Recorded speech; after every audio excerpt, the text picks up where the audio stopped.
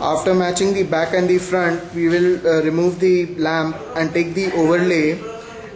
In the overlay there are two sides, one is the gloss side and another is the matte side. The gloss side will face the printed side on the PVC sheet.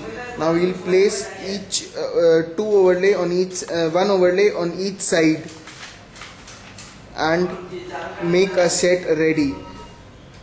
Such type of 10 sets are made ready.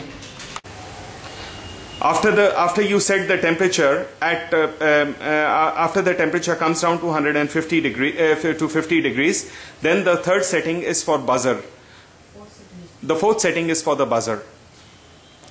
This is for the buzzer. That means after 20 seconds of the temperature falling to 50 degrees, there is going to be a buzzer that the cycle is complete. Yeah.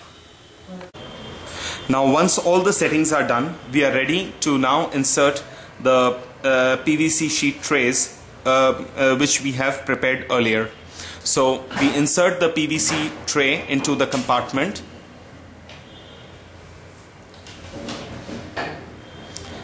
Now we have to apply pressure.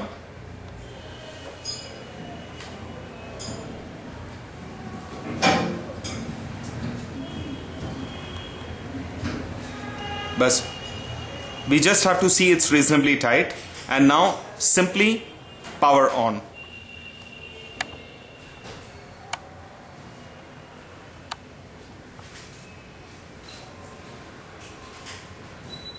The cycle has started on its own, and we simply need to wait till the cycle is over.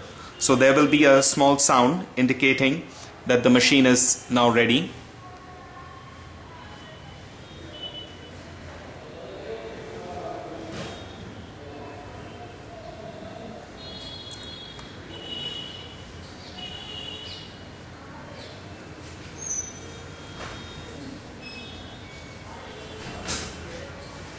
After the temperature of 120 degrees is reached, the machine will maintain this temperature for 40 seconds as we have made the setting earlier, and then it's going to reduce the temperature till 50 degrees, and finally it's going to cool it. It's going to give a buzzing sound of completion after 20 seconds.